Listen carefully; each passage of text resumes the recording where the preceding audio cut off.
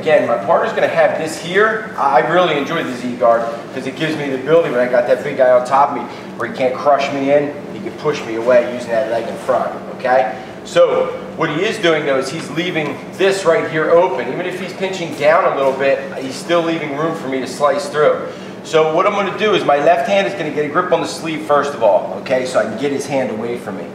My right hand is coming between his legs, and I can either put my knuckles on the back. I prefer to put my hand right on his thigh so that I can kind of pry it a little easier, okay? I'm going to pick my right knee up, all right? Now this I'm going to do at the same time. As my knee comes down, it's going to slice right between his legs, and my left leg is going to pop up. And notice how my shoulder really pushed down on his hips to kind of stop him from opening back up or pushing me away. From here, I leave this hand in, I just start to walk up. I can use my head, I can use my chest to flatten him out. Once I get inside control, I can unravel that leg.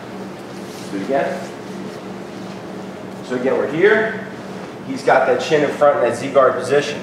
So I'm going to get that grip on the sleeve and I'm going to start to push it away. My right hand is coming in between, and again, I prefer to hook. You could just put the knuckles on the mat. I prefer to hook the leg. Okay? I'm going to step my right knee up. As quick as I step my right knee up, I'm going to switch and let my hips fall so that I'm right down on top of his hips. This knee hits the mat, this knee pops up. Again, I prefer using my head. You could use your chest, but I like to put my head right in his chest and just push forward. One more time. Z-guard, grip, push away. Hand comes inside. As quick as my knee's up, I'm popping it right back to the mat so that I slice between his legs. Forehead right in his chest. Push, side control. With your partners. Ready? 1, 2, 3.